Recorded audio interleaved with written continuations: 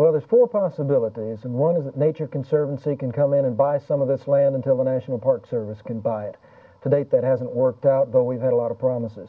Second, Congress can simply cough up the money right now in a special appropriations bill, in which case we can buy the land and control it, and that's the end of it.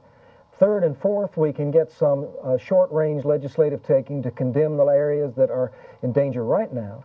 And finally, we can get a full-fledged legislative taking bill like that introduced by Senator Benson and Congressman Eckhart and Wilson, which would give Congress control of the whole thing right now. But none of these are happening, and we're getting a runaround in Washington, back from one place and back to the other. Texas congressional delegation is not pushing this thing, and they could.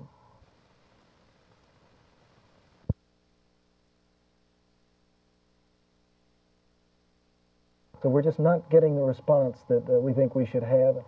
It's more difficult now to stir up people in Texas to get them write their letters and send their telegrams, since people rather assume that since the Big Thicket National Preserve has been created, that one can sit back and relax. We thought that too, but we celebrated too soon.